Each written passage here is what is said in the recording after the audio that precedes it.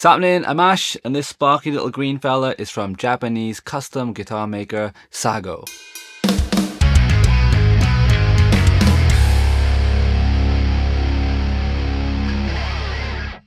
Now, of course, Japan has a lot of famous guitar brands like ESP and Ibanez, but of course, like most countries, they do have their small, more indie custom makers too. And to be honest with this brand, Sago, I wasn't even aware of them until I found this one last week. They were at this year's NAMM, but I guess that's not cool anymore, so maybe bad timing for them.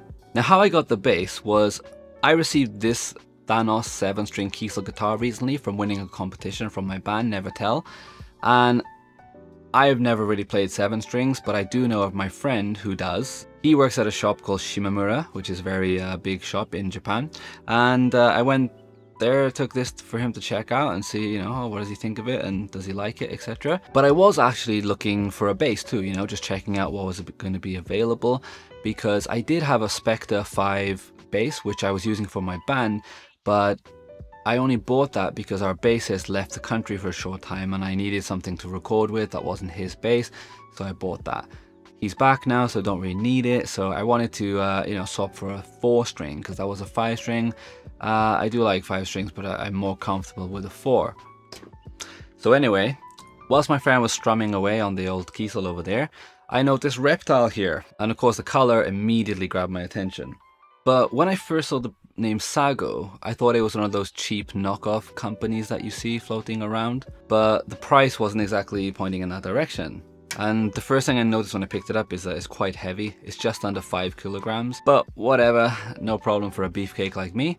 Now in the shop, they basically had no information about it, other than it was called a Bassic4, spelled B-A-S-S-I-C 4, and you know, anything called basic, I thought, oh, okay, maybe it's a stock model or something like that, but really doesn't feel like that. So I just know it's called a Bassic4, and it had some weird holes drilled into it, which you can see. Not sure what that's about. And the gig bag looked really old and tattered, so it was a bit like, ugh, okay, here we go.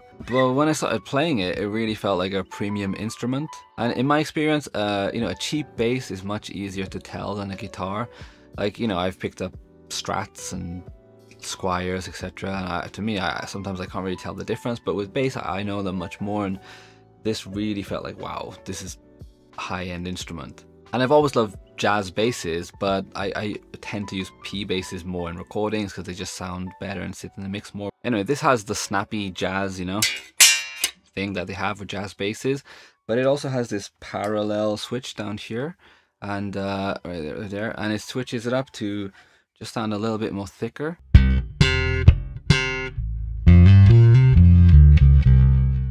But it also has this parallel switch on here, which gives that more warmer kind of feel to it.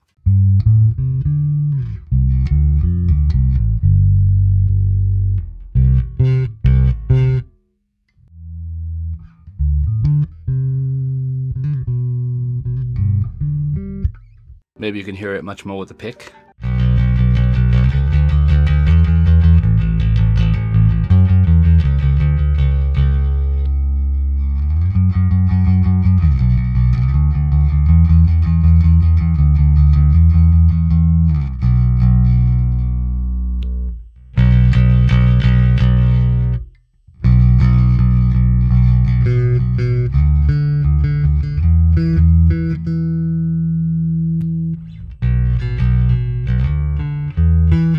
So the neck feels really, really nice, and just to like check it, I picked up a really expensive Music Man Stingray in the shop and a Fender Jazz, a Japanese jazz bass, and I didn't notice any difference in the quality. And to be fair, I'm not an expert, but for someone who started on Ibanez Geo, I mean, this feels really, really good. And what I found being here too is that a lot of Japanese people, they tend to move towards more of the more American brands like Gibson and Fender and things like that.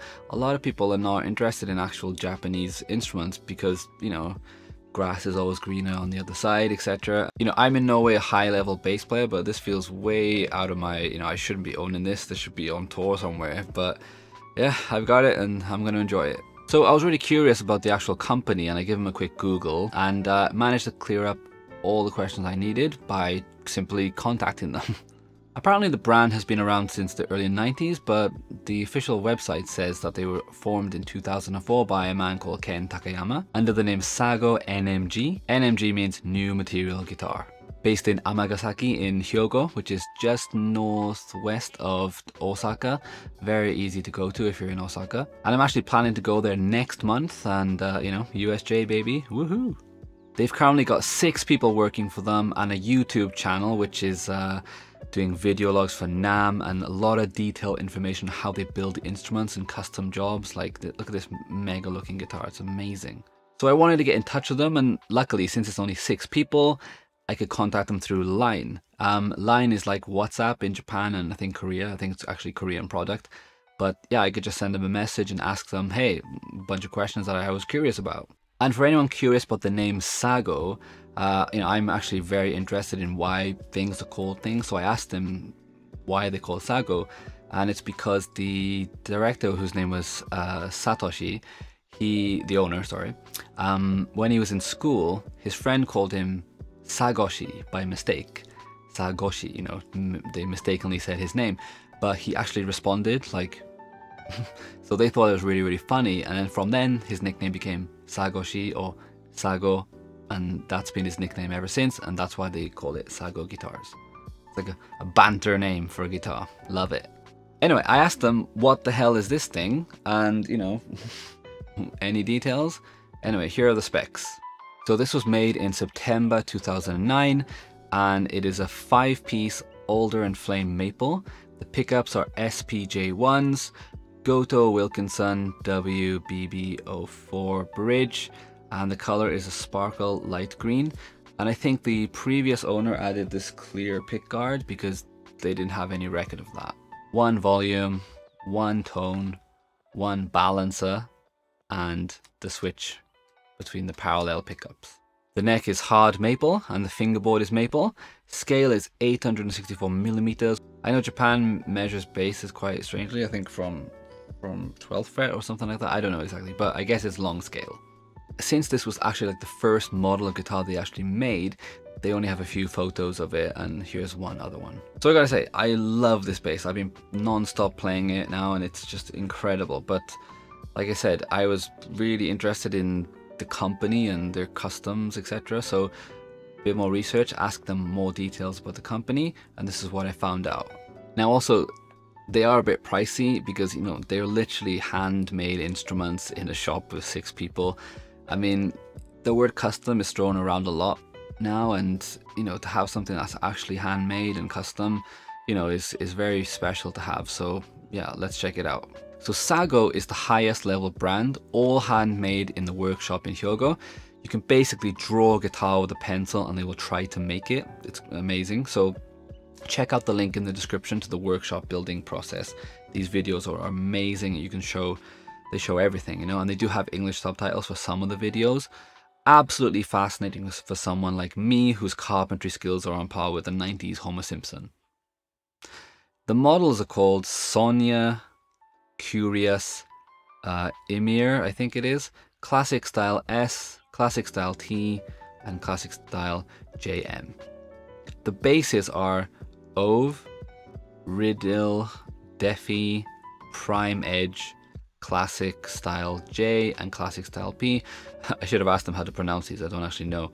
Now the next brand down is called Stem, right? So, which is roughly about 1,800 US to 2 grand. They use another factory in Japan for the wood making, you know, for woodwork processing, etc. You can't change the shape or specs of the actual body, but you can choose the color and the pickguard. The guitar model is the Stem Sonia, and the bass is the Stem Over, whatever it's called. Various colors and pickguards to choose from, so it's kind of like a semi-custom job. Last in the tier is Seed. See, that makes sense, right? Seed is the start, and then Stem, and then up and up. Then the lovely Sago flower, right? But what I find interesting about the Seed model is that these guitars are not just cheaper guitars. What they are is they're cheaper replicas of their artist models. So of course, a lot of their artists are not that famous worldwide, but they're famous in Japan. And if you do want to own the guitar, you don't want to spend, you know, a couple, 4 or 5 grand on the actual guitar. You can just buy the replica version of it, and it's, you know, still playable. It's no problem. It's just, you know, cheaper one. Cool idea. So that's the guitar side of things. But if you actually Google Sago guitars, the actual website is the sago-nag.com. But if you scroll down a bit, you'll see this Raildel website, which is actually the name of their online shop in Japan. But Raildel is also the name of their accessory brand that actually uses scrap guitar parts and instruments to make coasters and cutting boards and stuff like that. Very, very cool. Another is LX, which is their original pickups, which all the guitars come stocked with. SIX, I guess it's 6, is straps and cleaning cloths. Interesting that for almost every product they have a different name too, right? Anyway, so I'm going to be heading down there next month, and I'm going to check out, hopefully get some good views of some guitars and things like that. But yeah, I'm really, really happy with this, you know. I mean, it's got this, you know, it's got this green stripe up the middle, if you can see right there, which, you know, I don't love that, but it's, you know, pretty cool. And I like sparkly guitars. So just to finish up, I'm just going to put this through all the bass amps that I have, which are digital, sorry. Line 6 Helix, Boss GT1000, the Neural DSP PARALLAX, STL tones. I have the standard TONEHUB pack. There's an Ampeg in there which I'll use, and yeah, why not the stock Logic Pro amps as well? Why not? So yeah, please like and subscribe, and hopefully I can convince more Japanese brands to invite me over and check them out. So yeah, that'll help out a lot. Thanks. Catch you next time.